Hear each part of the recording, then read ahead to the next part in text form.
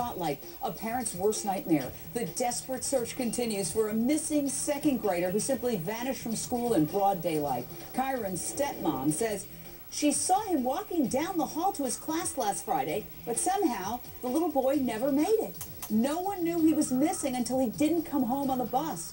It's enough to bring police, hardened law enforcement, to tears. Kyron, we're gonna bring you home, buddy. Nothing is more important to your family, your friends, and to us.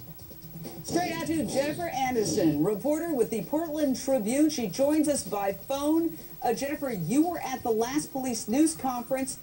By the way, as you talk, we're going to show video of some drawings that we just got in that were made by this missing boy who apparently loves to draw. Oh, and these nice. are, oh, look at that. Look how beautiful those drawings are. Oh, my gosh.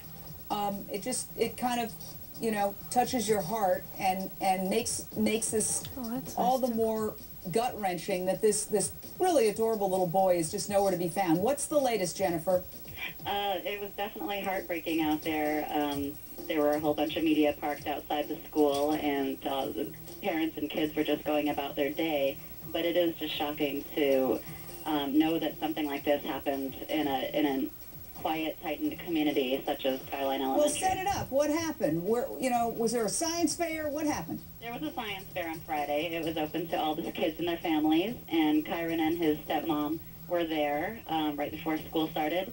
Then his stepmom left, waved goodbye, and said that she thought he was at school, but when he didn't come home on the school bus, she called 911, and he hasn't been seen since. Now, a lot of people are wondering why Kyron's family hasn't come forward to talk to reporters. Captain Gates offered this explanation. Let's listen. At this hour, they're not ready for that, and when they are, we want to get them. We'll get them in front of the camera, help accommodate that process when it's appropriate for them. This photo was taken of Kyron on Friday, the very day he disappeared.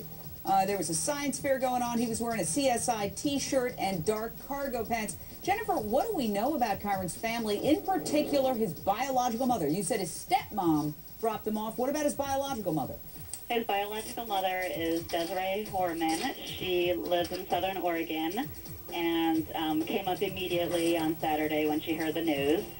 Apparently, the police say that she's talking with them, and she just hasn't come forward yet into the public spotlight, but they say that she will when the time is right.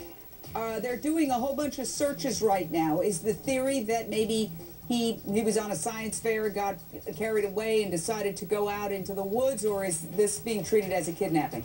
It's not being treated as a kidnapping. They haven't classified it as such, but they also say that he's not the type of kid at all who would have wandered off into the woods. So no one really knows what happens at all. It's just so horrifying because for parents, you think, well, okay, he's at school, then I can stop worrying.